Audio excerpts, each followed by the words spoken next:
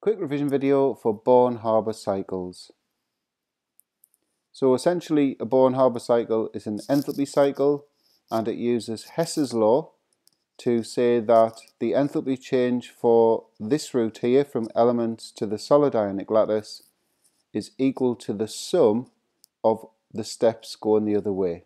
So the enthalpy change for the green route is the same as the sum of all the steps in the pink route. And what we're going to do is we're going to use a Born-Haber cycle to solve for an enthalpy change that we don't know. So before we go into the actual cycle itself, let's look at the processes involved, and we need to say whether they are exothermic or endothermic. So enthalpy change of formation is in there.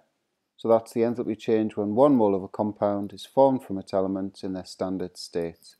That's an exothermic process. Enthalpy change of atomization, enthalpy change when 1 mole of gaseous atoms is formed from its element in its standard state. That's an endothermic process. Energy needs to be supplied to carry that process out. I've included bond enthalpy because OCR have used it a couple of times instead of atomization. So that's the energy required to break 1 mole of a covalent bond into separate atoms in the gas state, endothermic as well. First ionization energy is the energy required to create 1 mole of gaseous 1 plus ions from gaseous atoms. That's endothermic because we've got to remove electron from the attraction of the nucleus. Second ionization energy is going from gaseous 1 plus ions to gaseous 2 plus ions, endothermic again. First electron affinity is kind of the opposite of first ionization energy. So that's creation of 1 mole of gaseous 1 minus ions from gaseous atoms. That's exothermic because the electron will be attracted to the atom, so it will release energy. The second electron affinity is creating gaseous 2 minus ions from gaseous 1 minus ions. That's an endothermic process because you're having to add an electron, negatively charged, to an 1 minus ion, so they will repel each other. And finally, lattice enthalpy is the enthalpy of change when 1 mole of an ionic lattice is formed from its gaseous ions, exothermic. So we'll look at a simple Born-Haber cycle first. So the easiest one is the one for sodium chloride. And you'll notice that I've populated the elements and the solid ionic lattice. So remember, we've got two routes, the green one and the pink one. So if we look at the green route first, that is going from elements to 1 mole of a compound, so that's the enthalpy change of formation. Now before I go to this one here, I just want to populate this one, and hopefully it will make the rest of these make more sense. So I'm putting in the gaseous ions there, because when we combine these two gaseous ions, we create the lattice, so that's the lattice enthalpy. So essentially what we need to do is turn the sodium solid into 1 mole of Na plus gaseous, and likewise that half a mole of Cl2 gas needs to be turned into 1 mole of a Cl minus gaseous ion. So we can only do one thing at a time, so each step reflects one change. And I haven't mentioned yet that down arrows are exothermic processes, and I'm using the red font for that. Up arrows are endothermic processes. So first thing I'm going to do is turn that sodium solid into sodium gas. So that's the atomization of sodium. We're now going to deal with that half a mole of chlorine gas. We're going to turn it into a chlorine gaseous atom. That's the atomization of chlorine. So you can see we've now got gaseous atoms, but we need gaseous ions. So we'll deal with the sodium first. So we're turning the sodium into a 1 plus ion from the atom in the gaseous state. So that's the first ionization energy of sodium. And notice the electron there, that has to be included. So don't forget that's a common mistake. And then all we're going to do now is combine that electron with the chlorine atom, the gaseous chlorine atom, and create that chloride ion gaseous.